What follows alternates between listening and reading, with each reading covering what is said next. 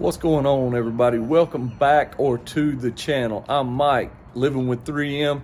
There's Zeus, and today what we're going to do is show you guys how to put that, I call it a third brake light, but not the cab light up there, the tailgate light on trucks. Show you guys how to put that on and hardwire it in.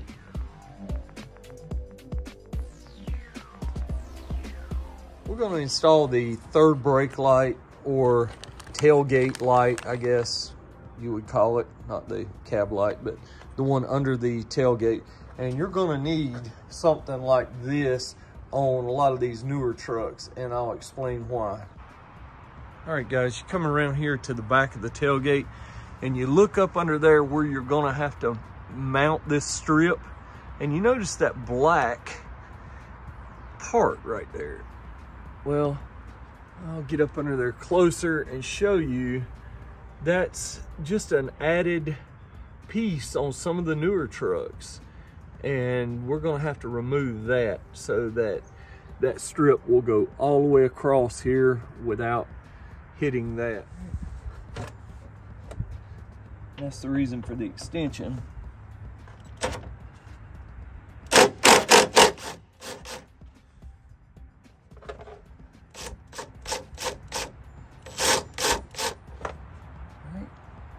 Like that, got some dirt on it. Yeah, that will allow us to run our light bar all the way across. So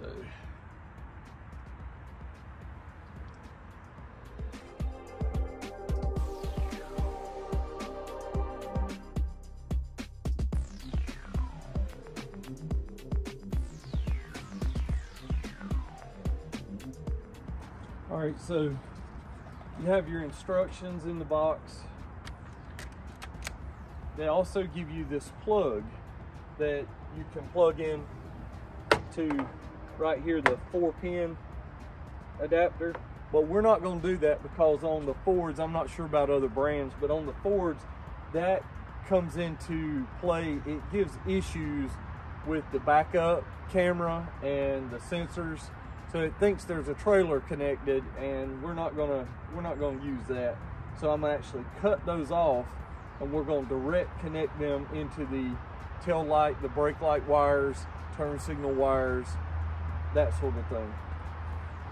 So here is the here's the pack, and there's different types of lights you guys can get. I'll go ahead and tell you that there's some that are a hard strip, and that makes it a lot easier to install, because the ones like this, if you do not get them straight once you unwind them, if you do not get them straight, then when somebody pulls up behind you and your light's on, you got the little snake or the roller coaster look, or it might be higher on this end, lower on that end.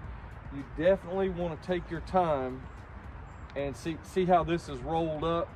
It's not, we're gonna have to heat this up. We're gonna have to leave it laying out in the sun. We're gonna warm it up, because that's gonna be really tough in its current state to get to in a straight line. So we want to measure, remeasure, do a lot of calculations on it, make sure that it's gonna be straight. Okay guys, next step is to take that light strip. Like I said, we're going to unravel it. It's going to want to fold back up or curl back up. So we're going to take it in the house where it's warmer, or in your shop, stretch it out, maybe set a few things on it that are light, nothing heavy, because you don't want to crack the LEDs, but get it laid out. And I found out one of the good things that you can use that is safe is a hairdryer. Take that hairdryer and just warm it up. Don't hold it in one space too close, too long, or you know, it could melt something. But that's what I did, and let's move to the next clip and I'll show you. I've already got it on the truck. I couldn't hold the phone or the camera and measure and everything, and at that point I didn't have my tripod with me. So you'll see it is on the truck, but I'll explain the measurements. All right, so what we're gonna do is when we mount this, we're gonna first take alcohol and on a rag, and we're gonna wipe that. And then you're gonna take what I've already done and measure from this body line over to where you want it.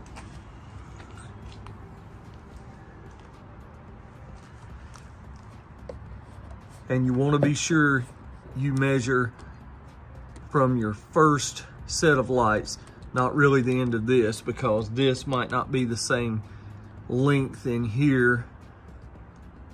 So you want this light to be so many inches from this as it is over here for this. And the reason being is you don't want it too far to the left or the right. It's best probably if you don't have very steady hand, then you may want to get a friend to help you, and he can stand on one side with it. And take an 8mm, and we're going to remove these 2 bolts on the inside of the tail lamp, and you can tap into the right or the left for the parking lights. So you're gonna see that on this connector here, I have gotten another connector to where I do not have to cut the wires on the main harness of the MIG tuning light. So I've got these extra wires. The red wire dangling is the reverse wire, the backup light wire. But these 4 right here, we're gonna tie into the factory plug. Well, we're gonna tie 2 into this side. We're gonna tie parking lights and brake light and our turn signal, so 3. And then for the other turn signal, we'll have to tap into the other light, so left and right. I'll go ahead and tell you, it's a good thing to go ahead and buy you some of these assorted sizes of the quick splice connectors. And these quick splice connectors prevent us from having to cut your factory wire, then butt connect them, and it just creates a mess and a lot of opportunity for corrosion and bad connections for your factory wiring thereafter.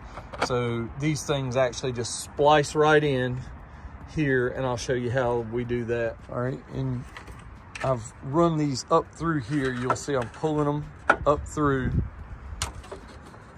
into this area, because anything outside, you got to put your tail light back on. So we're coming up in here to make our connections right here. All right, so we're going to connect the white to our black with the yellow stripe. That is a ground on the 2018 Raptors. So black with yellow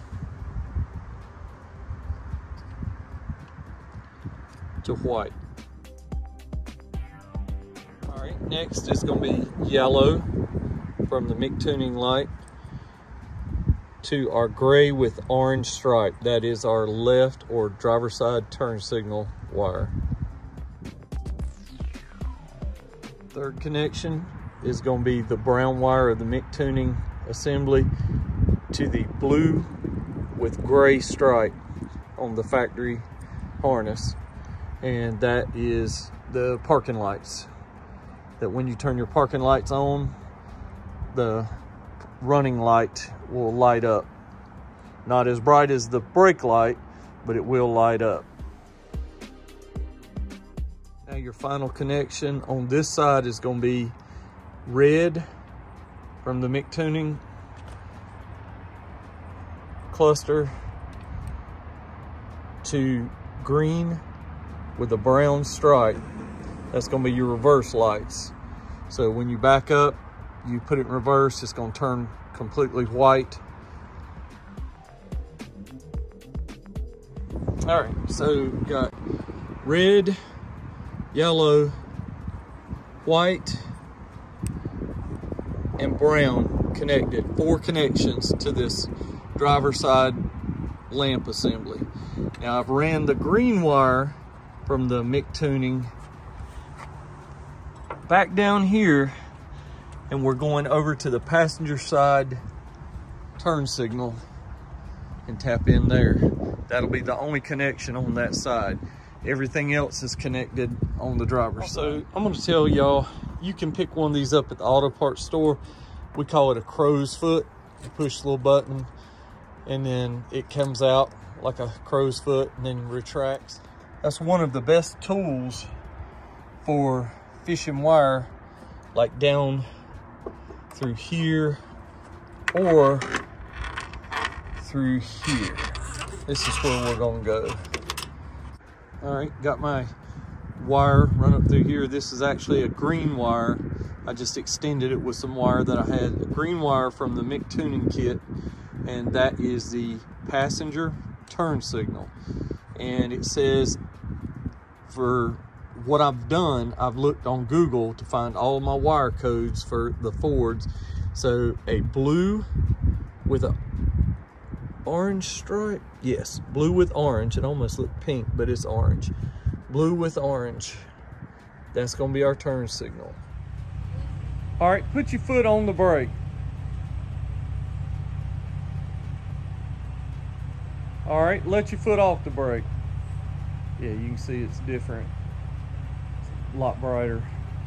All right, put your foot on the brake. Put it in reverse. Oh yeah, that's awesome. Yeah. All right, put it in park. Left turn signal.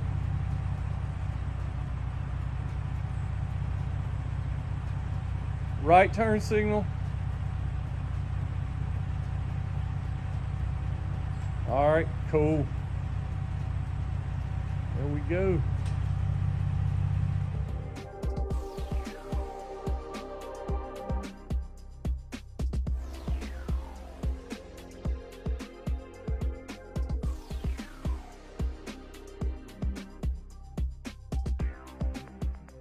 Please head over to my channel page and check it out.